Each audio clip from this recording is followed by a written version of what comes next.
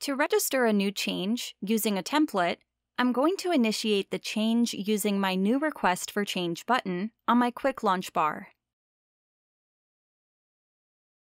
I'll enter the caller's name, and then go directly to the Template drop-down menu in the Details section.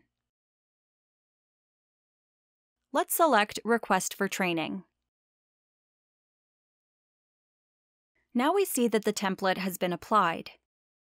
And when we click Save, because this is an extensive change template, we see options for the change activities. We can change the default operator group for each activity and even assign the operator directly.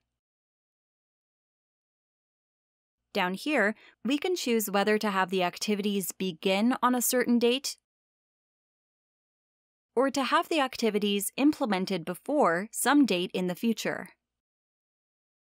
The template would count backwards from this date using the predefined activity durations, which are set according to the individual change activity templates. Now let's apply template.